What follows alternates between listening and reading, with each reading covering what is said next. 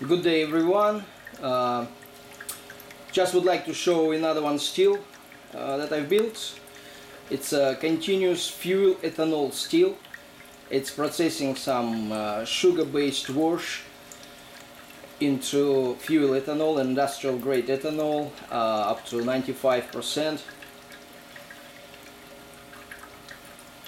It's a 10 kilowatt unit. Production speed is about 6 liters, up to 6 liters per hour. All depends on the amount of alcohol on content of alcohol in a wash. I'm using very old wash. It's probably 6 months old. So here's a steel. Sorry for the lighting, it's not enough. It's a lot of wires. So the steel can be used with like in a half power, at the half power, and would produce probably just 50% of its capacity and ability. But anyway, now we're running it at about 10 kilowatts, 240 volts. Here's a single column steel, one column, everything just in one column. Now here's only two controls with this steel. Water controlled automatically.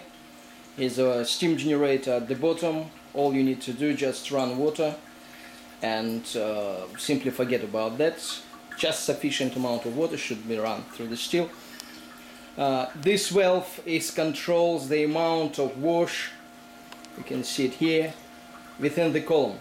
So it's wash supply, wash flow valve, and you're supposed to keep about 2/3 of this tube filled up with wash. So once you adjust it, you can make sure that everything is fine. And then another one at the top. Here's alcohol content and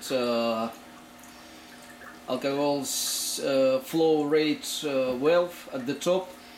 So technically, once you adjusted the bottom one, you don't have to touch anything, but you have to run your controls with this valve only. This valve actually controls the speed of output and the percentage of output. If you need something like 90%, you can increase the speed. If you need something above 90%, you're decreasing the speed of flow and you're having high percentage spirits. Everything's very easy to control, nothing to worry about. And here we've got our production at about 94% right now, above 90% anyway. Here's another thing to take into account. Is a side column, and this side column is releasing the water that's been separated from the spirits and some low spirits. If this water still contains some spirits, it's not a problem. It can be redistilled later, so there's no wasting here. Also, don't be too greedy. Don't run the wash any faster than it is now, like 2/3 of the tube. If you're running it, if you're making flow faster, running through the column, you can overfill column and lose your wash into the waste, and waste coming out of this green tube. This transparent one is wash supply into the steel.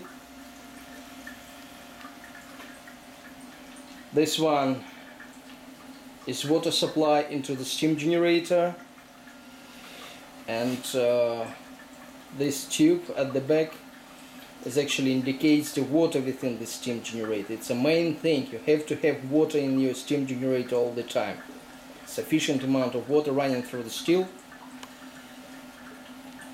to make sure there's enough pressure to maintain the pressure within the steam generator and running through the cooling system.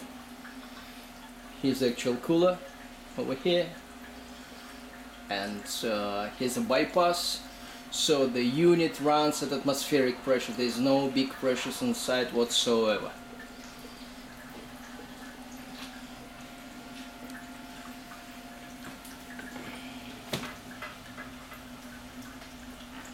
Sorry for the mess around. One more overview of the steel.